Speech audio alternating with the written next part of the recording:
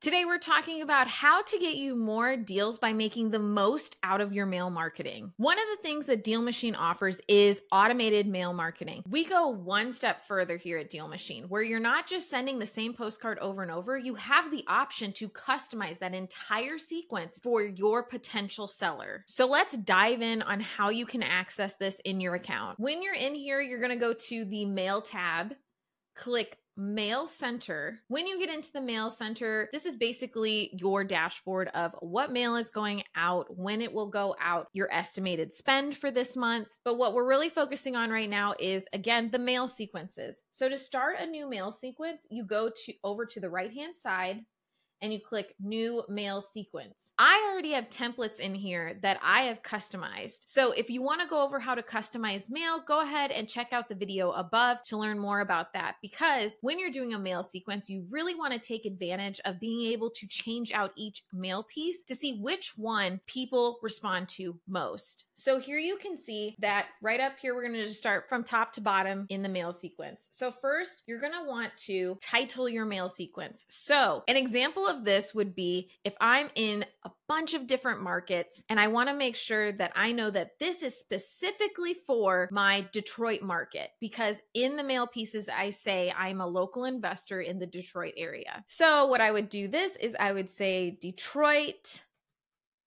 market, and then I would even get more specific on if this is for owner occupied or absentee owners, because your wording will also be different with that if you go in and want to customize it even further. Okay, and then as we work our way down, you can see here, this is step one. So this is the first postcard that's going out. You can click on it, you'll be able to see it, turn it around, and then I can put in here repeat step every so many days. So I told you that you can repeat the same postcard over again that is on our starter plan, but you can also repeat these as well. But maybe I don't want to. Maybe I just want to send one mail piece.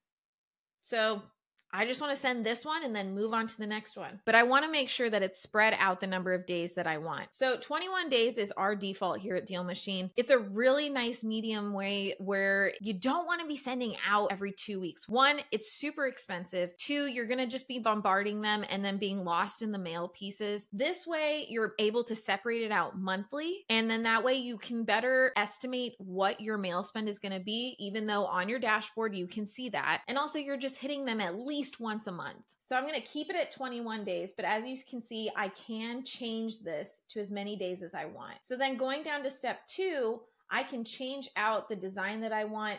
Maybe I want to do my ballpoint letter here. Then I can say send after 21 days, repeat step every 21 days. The reason why it's saying repeat every step is because it shows that step 2 is the last step that we're going to take. So say I want to add more. Actually, I highly recommend adding more if you are using a sequence. Take the time to make these postcards worth the money that you're spending on them. So I can add this.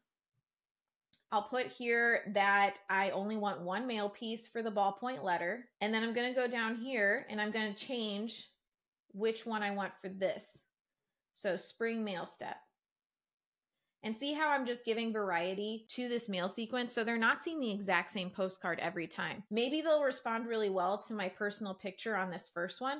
Maybe they won't. Maybe they'll feel better about the fact that there's this tall grass in front of their property and they're thinking about the springtime and having to maintain that yard. And that's a pain point that hits them. So say I'm done with this, you can auto repeat the last step in the mail sequence. So it will continue to send that last postcard forever, okay? But if I don't want to do that, I can just go up here and click create. Okay, so we created the sequence. Now, how do we use it? There are a couple different ways. So first, to access your sequence, you're going to go back to the Mail tab and go to Mail Sequences. Here, you're going to be able to see all of the sequences you've created, how many steps are in them, how many active leads are in that sequence, pause leads, completed leads, and the date created. Another way, if you wanted to start a mail sequence, is you can go directly to the Mail Sequence tab, and then you can click this button right here and just create as many as you wish. Now, to get this going with your leads, I'm going to go into my leads.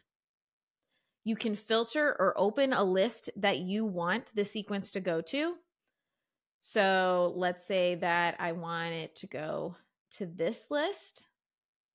I can select all, start mail, and I can look under my mail sequences and click on that Detroit market absentee owner sequence. It's going to give me an estimated total for when it's completed, how much this is going to cost me, and then I can do start mail. Now, if I just wanted to do some one-offs, all you have to do is click into the lead, go into the mail tab, and then you can click change to change what the mail sequence is.